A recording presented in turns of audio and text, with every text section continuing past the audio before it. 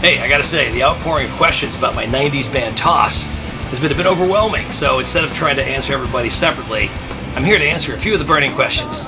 Töss was a band that was together for 10 years, from 1995 to 2005. We had a great time. It was a great 10 years, but of course, people started getting married, making babies, and everything changed. We've done a few random reunions over the years. The last one was in 2015 at my birthday party at Mercury Lounge in the Lower East Side of Manhattan.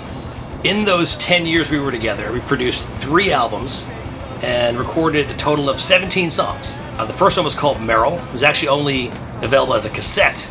I got a fucking mosquito. The second album was produced by Rob Satcher for Lunacy Records and was called Food. The third album, produced at Tin Pan Alley in Manhattan, was called Hot Groove Gun.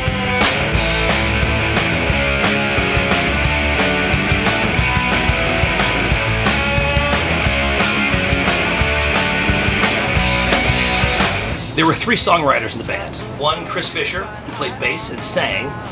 Another was Paul McDaniel, who played a ripping lead guitar and also sang. And then there was me. I ended up writing 2 songs for the band, well, kind of 1 1/2. I was not the songwriter of the band. The other guys were much better songwriters than me. And the 4th member of the band was Theo Rubenstein, who was a powerhouse drummer. Even though we wrote our own music, we had a great time doing covers. Some of our big influences were the Pixies. We covered Husker Du, the Dandy Warhols, even the Who. One of our favorite things to do at live shows was to close with the Who's first rock opera, a quick one while he's away. Such a blast to play live. Because of all the attention we've been getting recently, I've just released That Girl as a free download on georgemose.com. And we're going to try to figure out a way to get more songs up there as soon as possible, including our second CD, Food, which I believe is in a box somewhere in Paul's basement. Thanks a lot. Thanks for listening. Oh, this? This is Georgie Burger. Welcome to my new restaurant. No, just kidding. This is actually a set we built for an episode that I'm in, Season 6 of The Burger Show. See you there.